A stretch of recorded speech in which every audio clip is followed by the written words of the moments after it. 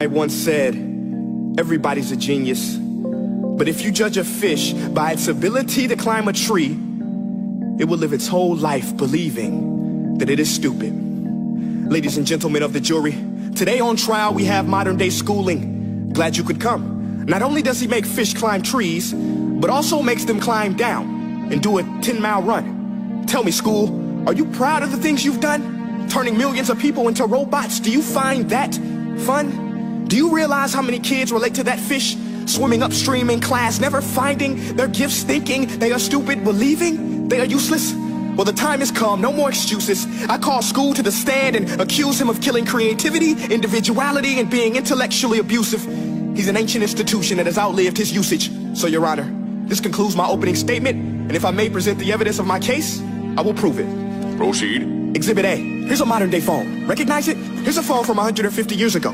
Big difference, right? Stay with me. Here's a car from today, and here's a car from 150 years ago.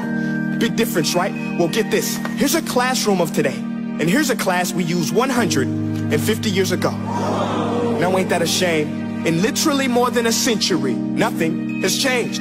Yet you claim to prepare students for the future? But with evidence like that, I must ask, do you prepare students for the future or the past? I did a background check on you and let the record show that you were made to train people to work in factories, which explains why you put students in straight rows, nice and neat, tell them sit still, raise your hand if you want to speak, give them a short break to eat, and for 8 hours a day tell them what to think. Oh, and make them compete to get an A letter which determines product quality, hence grade A of meat. I get it. Back then times were different. We all have a past. I myself am no Gandhi. But today we don't need to make robot zombies. The world has progressed, and now we need people who think creatively, innovatively, critically, independently, with the ability to connect. See, every scientist will tell you that no two brains are the same, and every parent with 2 or more children will confirm that claim. So please explain why you treat students like cookie cutter frames or snapback hats, giving them this one-size-fits-all crap. Watch your language. Sorry, Your Honor, but if a doctor prescribed the exact same medicine to all of his patients, the results will be tragic. So many people would get sick, yet when it comes to school, this is exactly what happens. This educational malpractice, where one teacher stands in front of 20 kids, each one having different strengths, different needs, different gifts, different dreams, and you teach the same thing the same way? That's horrific. Ladies and gentlemen, the defendant should not be acquitted. This may be one of the worst criminal offenses ever to be committed. And let's mention the way you treat your employees. Objection. Overruled. I want to hear this. It's a shame. I mean, teachers have the most important job on the planet, yet they're underpaid? No wonder so many students are short-changed. Let's be honest. Teachers should earn just as much as doctors, because a doctor can do heart surgery and save the life of a kid, but a great teacher can reach the heart of that kid and allow him to truly live. See, teachers are heroes that often get blamed, but they're not the problem. They work in a system without many options or rights. Curriculums are created by policymakers, most of which have never taught a day in their life. Just obsessed with standardized tests. They think bubbling in a multiple choice question will determine success.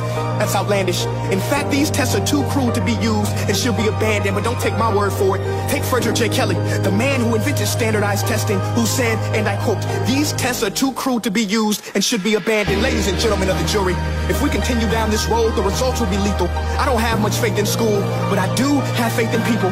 And if we can customize healthcare, cars, and Facebook pages, then it is our duty to do the same for education, to upgrade and change and do away with school spirit, because that's useless unless we're working to bring the spirit out of each and every student. That should be our task. No more Common Core. Instead, let's reach the core of every heart in every class. Sure, math is important, but no more than art or dance. Let's give every gift an equal chance. I know this sounds like a dream, but countries like Finland are doing impressive things. They have shorter school days, teachers make a decent wage, homework is non-existent, and they focus on collaboration instead of competition. But here's the kicker, boys and girls.